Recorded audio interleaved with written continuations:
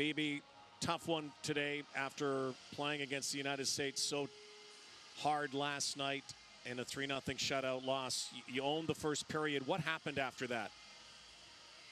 Ich glaube, wir haben ja Goal bekommen und somit vielleicht gerade das Tief. Und ich meine, die beiden Goal, die ersten zwei, sind gerade in einer Minute ungefähr gefallen.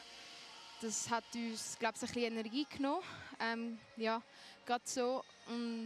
Aber ich glaube, wir sind dann schon auch noch stärker zurückgekommen. Wir haben immer wieder Chancen gehabt. Also, es wäre nicht daran gelegen, dass wir keine Chancen gehabt hätten oder das nicht auch hätten können kehren.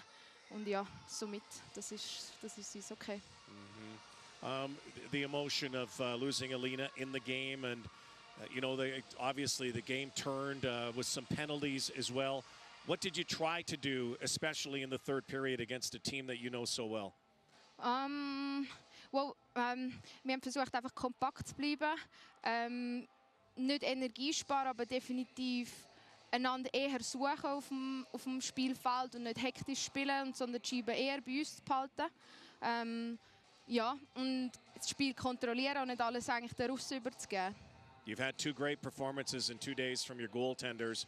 Moving forward, what does your team have to do as you look towards the medal round and the quarterfinals?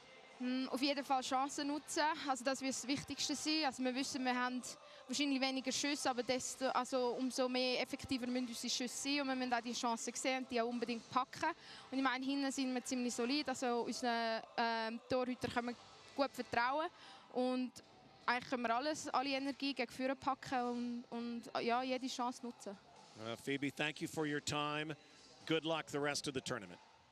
Thank you.